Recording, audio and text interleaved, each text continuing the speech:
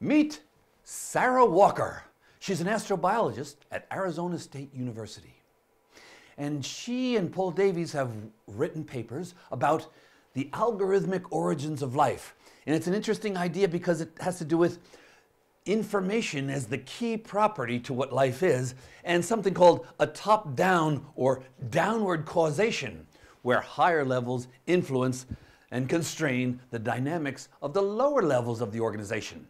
I sat down with her in Arizona and we talked about, are we alone? My name is Sarah Walker. Oh, and what do you do? I'm an astrobiologist. Okay, and are we alone? I'm not sure. When I asked you that question, what did you interpret the we to mean? The we, living systems. So the life on Earth? Yes. So I interpreted it to be whether there was life only on Earth or whether there was life elsewhere. I see. So you didn't say we human beings then? No. Okay. All right. And have you ever seen a UFO? No.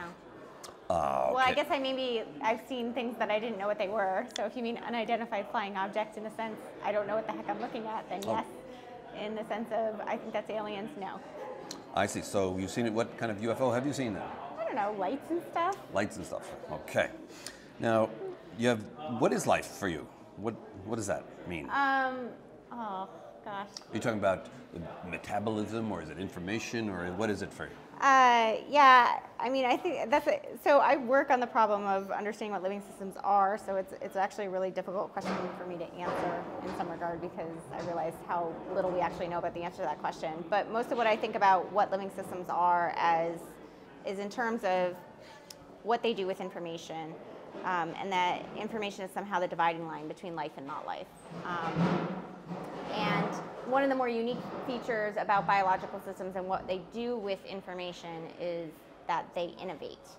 And so I think one of the things that is the most defining features of life is the ability to create new things based on information that exists in physical systems. What do we know about the origin of life here on Earth?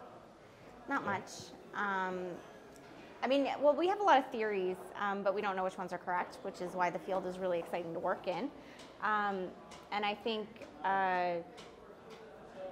it's actually a really open question. So without actually really having a clear understanding of what living systems are, it's really difficult to talk about when they originated or how they originated. And so people have different concepts that they think are important in thinking about living systems, whether it's genetics or metabolism, and those inform different theories for what living systems are, which then inform theories for their origins. But none of them seems to capture all of the things that we would associate with life. And probably in part that's because we don't really understand what sort of the core things are that really define a living system. Are viruses alive? By my definition, yes, because they're part of living systems. And prions? Are prions alive? Yes. Is Arizona alive? Yes. Is the Earth alive? Yes. Is the Sun alive? Maybe a little. The galaxy? Maybe a little. The universe? Yes. An atom? It depends on what it's in. Okay.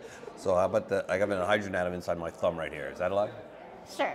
Okay, and I have a nitrogen that I'm breathing right now. Is that nitrogen alive? No. Okay.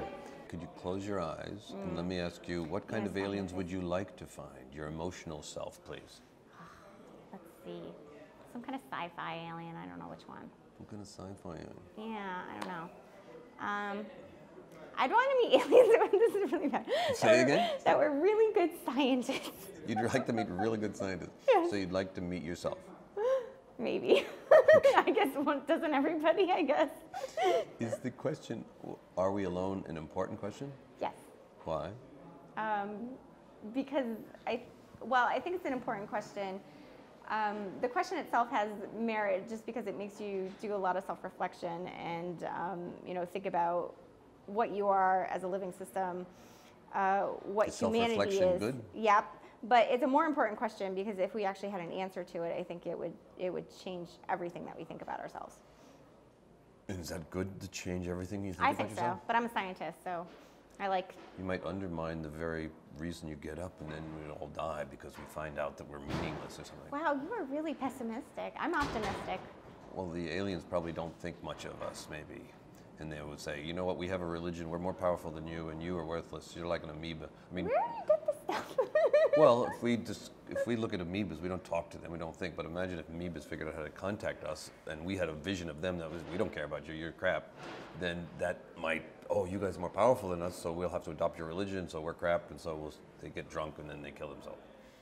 Right. I'm just worried about humanity discovering an advanced civilization that would treat humanity not as God's gift to the universe, but rather just amoeba, crap, bacteria, something that you don't respect.